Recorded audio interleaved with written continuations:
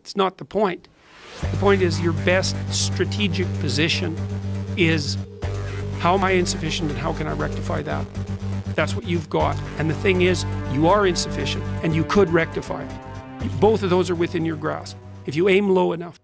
Well, let's say you've got a kid and you want the kid to improve. You don't set them a bar that's so high that it's impossible for them to attain it. You take a look at the kid and you think, okay, this kid's got this range of skill.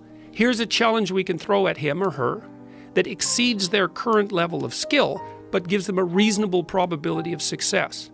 And so, like, I'm saying it tongue-in-cheek, but I'm doing it as an aid to humility. It's like, well, I don't know how to start improving my life. Someone might say that. And I would say, well, you're not aiming low enough. There's something you could do that you are regarding as trivial, that you could do, that you would do, that would result in an actual improvement. But it's not a big enough improvement for you, so you won't lower yourself enough to take the opportunity. Well, what do you do when you go and lift weights? Yeah. You don't go and, like, if you haven't bench pressed before, you don't put 400 pounds on the damn bar and drop the bar through your skull. But there's a humility in determining what it is that the wretched creature that you are can actually manage. Aim low. And I don't mean don't aim, and I don't mean don't aim up. But you have to accept the fact that you can set yourself a goal that you can attain. And there's not going to be much glory in it to begin with.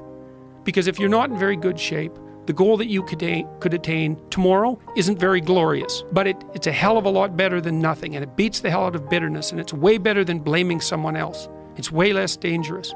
And you could do it. And what's cool about it is, to those who have everything, more will be given. From those who have nothing, everything will be taken.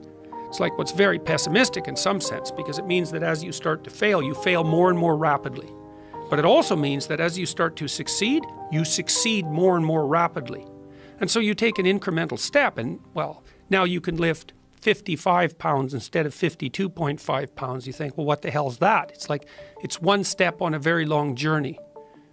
And so it starts to compound on you. So a small step today puts you in a position to take a slightly bigger step the next day. And then that puts you in a position to take a slightly bigger step the next day. And you do that for 2 or 3 years, man, you're starting to stride.